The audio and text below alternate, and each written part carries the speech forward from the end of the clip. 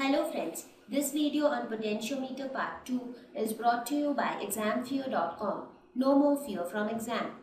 Why is it that we should always take a high resistance in case of a voltmeter?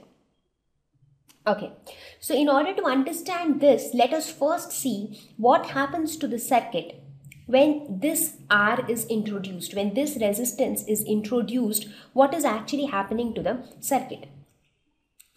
So now if we see that when this resistance R was introduced, what happened? The total resistance of the voltmeter changed, right? The total resistance became equal to the resistance of the coil plus this resistance R, right? Now this R equivalent was in parallel with the circuit. So if you look at the circuit of the voltmeter,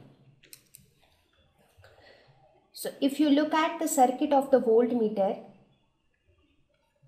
this is somewhat like this. This is RC, this is R, and this is the voltmeter. This portion is the voltmeter, and this is the circuit, right? So this is the total.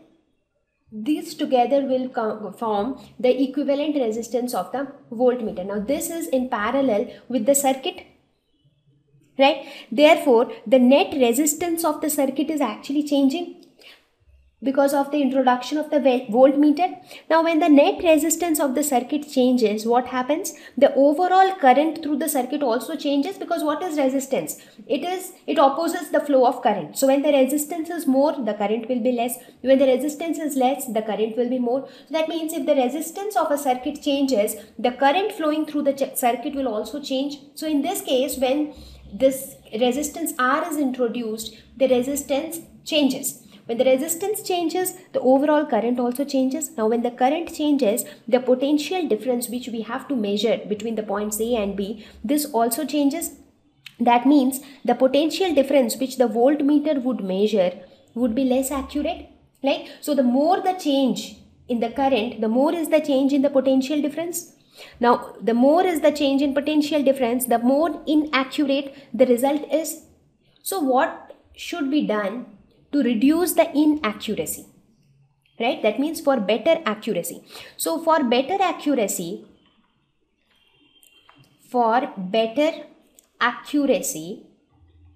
what is done? It is said that this R equivalent should be infinite. That means this resistance should be very high. What will happen if the resistance is very high? R equivalent is this total thing. So if this R equivalent is very high, that means the amount of current flowing through this circuit will be very less. Now if this R equivalent becomes infinite, that means infinite resistance. So current will be zero, no current will be there. That means in that case, there will be no current which will be drawn to the voltmeter circuit. So the voltmeter will not draw any current. That means the current through this circuit will remain unchanged. When the current through this circuit remains unchanged, the potential difference through this circuit will also remain unchanged. Right? So you are understanding the logic. Whenever a voltmeter is introduced, what is happening? Voltmeter has some resistance. Because of that resistance, some current. Now when some current flows through the circuit, of which we have to measure the potential difference. So some portion of the current also flows through the voltmeter. The moment that happens, that means the voltmeter is snatching away some current from the circuit. So when it snatches away some current, so the current through the circuit changes, therefore the potential difference also changes. So the potential difference which the voltmeter measures is not the accurate one. So that is why it is always advisable to keep. Now this R equivalent in turn is dependent on this R. So if we increase this R as much as possible, what will happen? The amount of current flowing through the circuit of the voltmeter will be as less as possible.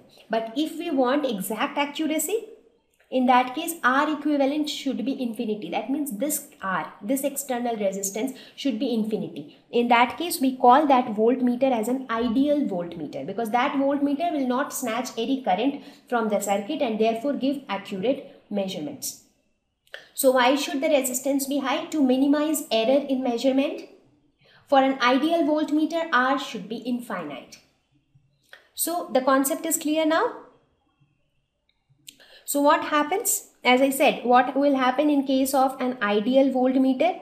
In an ideal voltmeter, R is infinity. Therefore, R equivalent will also be infinity. Therefore, current through the coil will be equal to 0.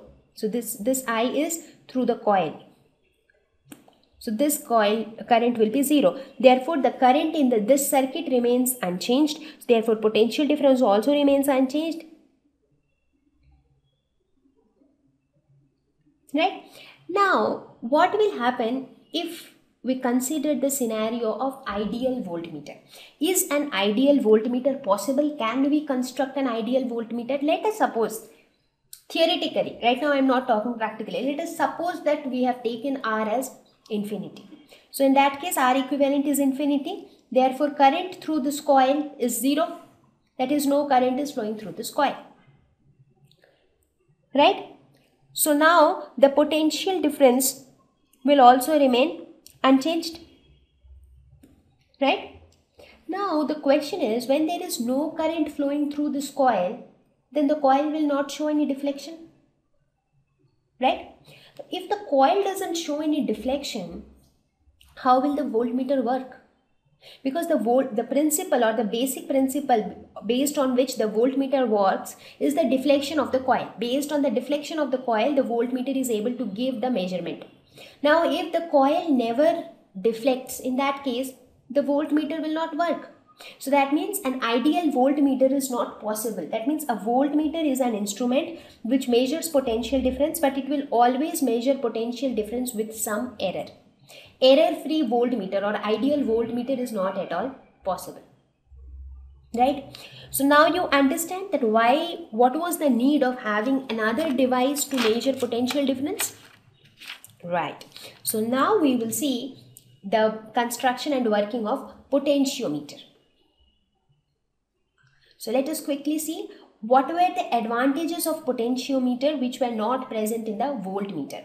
In case of potentiometer, it doesn't draw any current for itself from the circuit. Therefore, accurate measurement. So potentiometer is constructed in such a way that it will not snatch away any current from the circuit. Therefore, the potential difference of the circuit will remain the same. And it will also be able to measure that potential difference of the circuit. In voltmeter, that was not possible. So it is equivalent to ideal voltmeter. So basically, potentiometer acts as an ideal voltmeter. It can measure EMF of a cell. So it is not only talking about the potential difference, it can also measure the EMF of a cell. It can also compare EMFs of two cells. It can determine the internal resistance of a cell. So these are some of the terms which I have discussed in detail before: internal resistance and EMF and potential difference. So I hope that you all are clear with the difference between EMF and potential difference. Okay. Thank you.